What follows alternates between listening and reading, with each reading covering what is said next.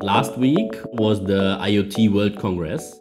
It was presenting a lot of changes in the digital world, and it showed us, like me and the other students, the world we want to live in and to work in the future.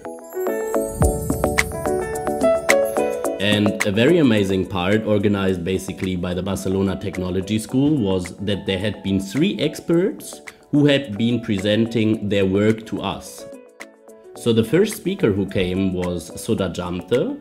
She is from the Stanford University and as well the CEO of IoT Disruptions. And her main part of her work is the smart mobility and the future transportation.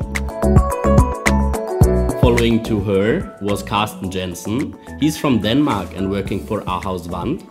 And he presented something where I have never been thinking about in the past tense. So basically what they are doing is optimizing the city. So they're developing a smart city in Denmark due to IoT.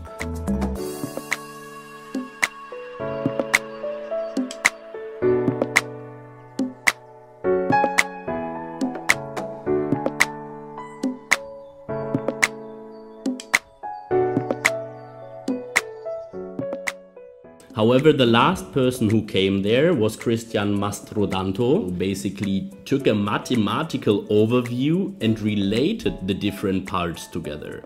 So at the first time in my life, I saw a logical relation between the different parts of the IoT world connected by mathematics. It was very interesting for me.